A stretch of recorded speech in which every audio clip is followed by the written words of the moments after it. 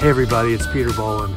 Do you ever feel like you're losing your mind as you try to make sense of this mad, mad world? Well, have I got a philosophy for you. It's called existentialism.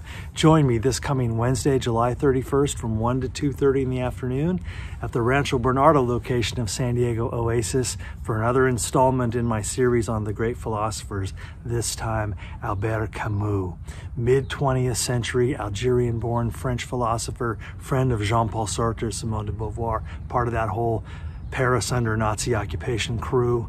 And Camus contributes powerfully to the world of literature and philosophy. And I promise you, he is going to give us some tools with which we can better navigate, not only survive, but thrive in the face of the fact that existence is fundamentally absurd.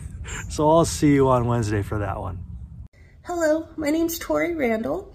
I'm a biological anthropologist. I'm going to be giving a talk at the Oasis Grossmont Learning Center on Thursday, August 1st from 10 to 11:30 a.m. entitled Stories in Their Bones. We're going to be looking at how we can reconstruct the lifestyle of previous populations by looking at the evidence that gets left in their bones. I hope to see you there. Hi, I'm Dr. Gina Simmons-Schneider, and I'll be teaching how to cultivate positive emotions.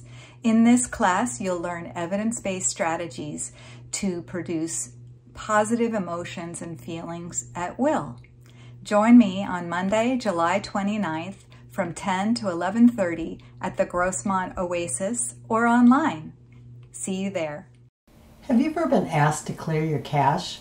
How about adding a bookmark or browsing in a private mode? These are all things that pertain to web browsers.